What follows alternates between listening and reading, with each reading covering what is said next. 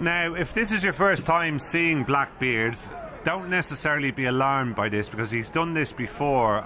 I was speaking to Aidan O'Brien after his win here 2 starts back, Don, and asking about this, and he said it's a very unusual trait that he has. What he's doing here is something that you will often see fillies do, but it's very, very unusual for a colt to do it, but it is just in his makeup. And what's behind it? Is there a reason for it? I'm not sure whether he actually knows the reason for it.